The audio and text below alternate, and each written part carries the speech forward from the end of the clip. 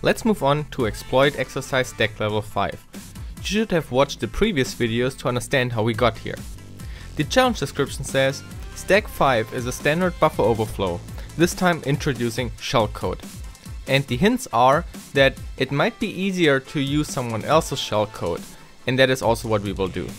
And if debugging the shellcode, use the int3 instruction with the opcode hex cc to stop the program executing and return to the debugger, and that is very helpful.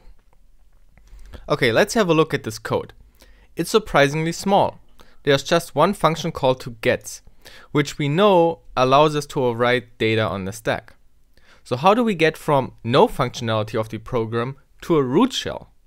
So put on your wizard's hat because we will do some magic.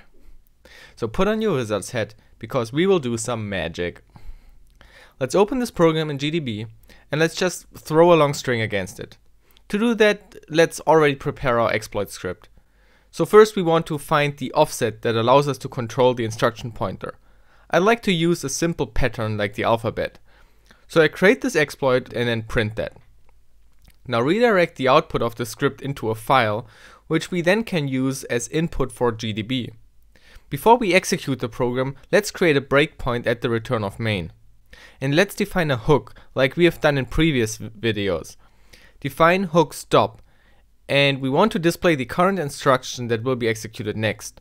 So examine one instruction at the location of the instruction pointer. And then examine 8 words as hex from the stack. And end. Then execute it, and we hit the breakpoint at the return. The next line shows us how the stack looks like right now. And when we execute the red, we will jump to that address that was on the stack before. So now execute it again with the alphabet. We are at the return again, and we can see that we have overwritten stuff on the stack. So now we try to return to the address hex 54545454, which obviously is invalid, so we get a segmentation fault.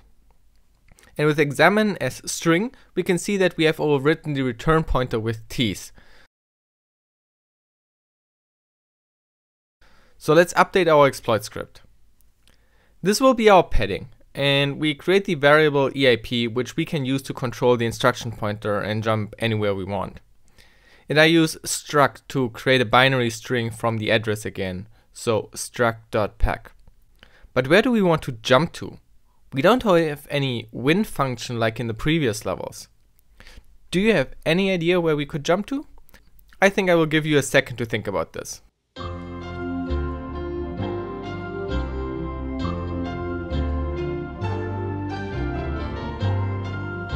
Right, we can just jump to the stack where we control data. So obviously we could place some assembler code there. Now let's find a good address. We could just jump right after the instruction pointer we control. To do that, just run it again, execute the red, and have a look at the stack pointer. So that is the address we want to jump to. And now we have to append code that we want to execute after a return pointer. So why not use the opcode cc, the int3? They were suggested in the challenge description. Let's also quickly have a look at the Intel instruction reference. Let's search for int3. Okay, call interrupt procedure. What else do we find? In this table about general exceptions, it calls this instruction breakpoint. Huh, that's interesting. Okay, here's the description of it. Interrupt number 3 traps to debugger, and down here it reads, the int3 instruction is a special 1-byte opcode cc that is intended for calling the debug exception handler. This 1-byte form is valuable because it can be used to replace the first byte of an instruction with a breakpoint, including other 1-byte instructions without overwriting other code. Whoa, what does that mean? Well, how do you think GDB works? Or any other debugger for that matter? How can you just stop the CPU from executing something or just step one instruction? Actually, a debugger can just use the int3 instruction. Let's make an example. We just created a breakpoint at the thread. What we actually did was we replaced this instruction in memory with int3. And when the CPU reached this instruction, an exception was raised, or in hardware terms an interrupt got triggered, which stopped the CPU from continuing executing this and called an interrupt handler. similar to how the syscall caused an interrupt and the exception continued somewhere else. And we can now decide how we want to handle this exception. And if we are the debugger, we could now replace this int3 instruction again with the original value, the return instruction. That can also be used as an anti-reversing technique, because a regular application will not use the CC instruction. So a malware might constantly scan itself for the CC opcode, and if it finds it, it knows that somebody attached a debugger and tried to set a breakpoint. And now we will use the CC in our payload. Don't forget to write the output of the script into the exploit file and then test this in GDB. Okay, run again, and we see that we stopped at the red, and we see the address where we would return to.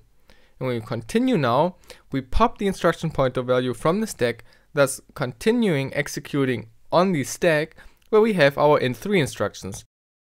And as you can see, GDB stopped because it received a signal, sig trap, trace breakpoint trap. Cool. This way we know that we have code execution because we successfully injected an assembler instruction. Now, does this work without GDB too? Let's try it. But we get an illegal instruction? That's not what we should see.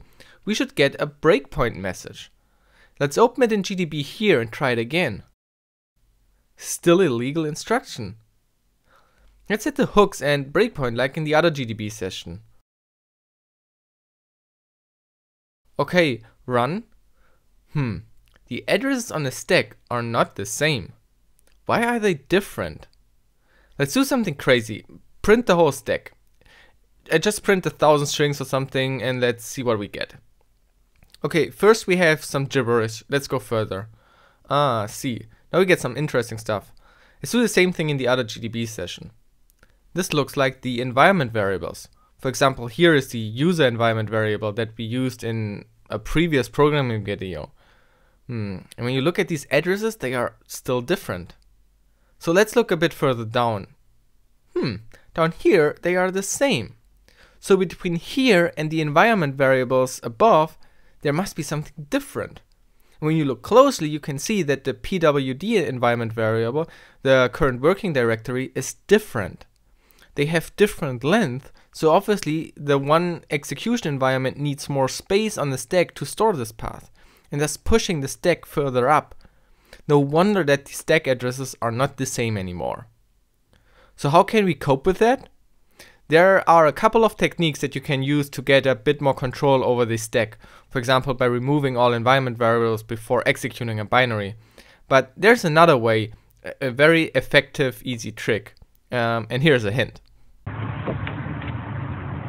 Nope. Right, a knob slide. Let's just add a lot of knob instructions. A knob instruction performs no operation, and it has the opcode hex 90. And instead of picking a very specific address, let's just pick one that we hope hits our knobs. So run again, and now we can see we have a lot of knobs on the stack. And the address we will jump to just points somewhere else further down. And if you look at more of the stack, we can see that it points almost right in the middle of the knobs. So let's just single step forward, and we happily slide down the knob slide until we reach the bottom with our traps. Boom, cool. And that also works now outside of GDB.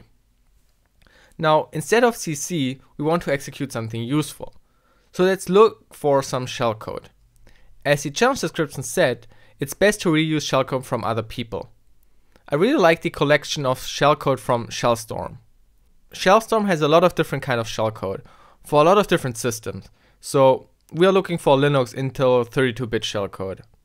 FreeBSD, Linux on ARM, 64-bit, and here we have 32-bit. They all have a short description and do different stuff, but we are looking for a simple execve that will just execute a shell. So why not take this one? If you look at the assembler code, what it does is just basically pushing some values on the stack, which are in fact just the string that is the path bin sh, and then calls execve. Copy the bytes into the Python exploit script as payload, and we can throw it against the program.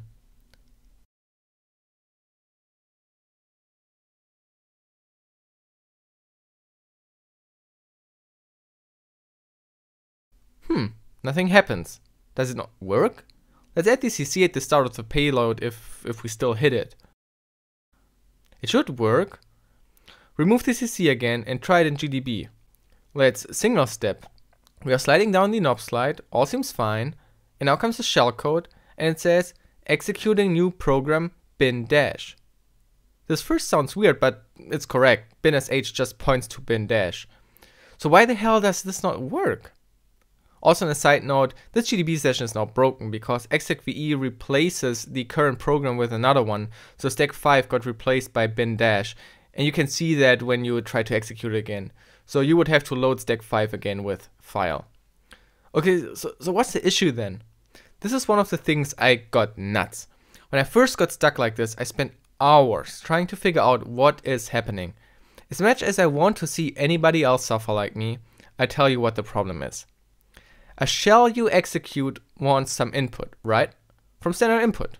But we used a program and redirected its standard output into the standard input of this program. And when the program was done, it closed that pipe. So now the shell is executed but doesn't have any input because it's closed. So it will just exit.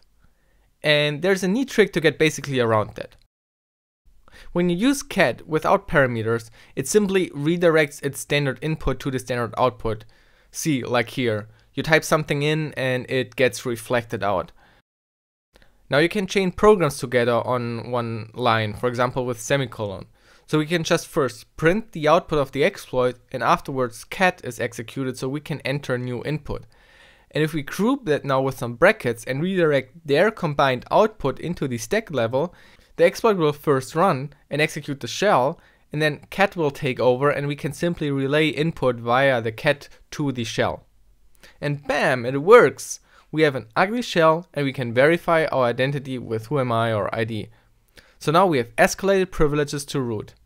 Damn, that feels so good. It's just so beautiful.